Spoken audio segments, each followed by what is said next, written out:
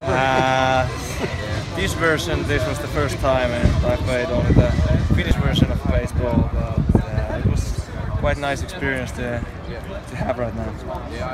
How nice is it to have just kind of a fun, kind of easygoing experience before the stress of actual draft day starts, and just to kind of help you enjoy the whole atmosphere of this time in your life? Yeah, of course. It's nice to be here and with these guys and have these kind of experiences before the draft, and I think everybody will be quite excited and a little bit nervous before the draft, so it will be good to have this kind of experience before the draft.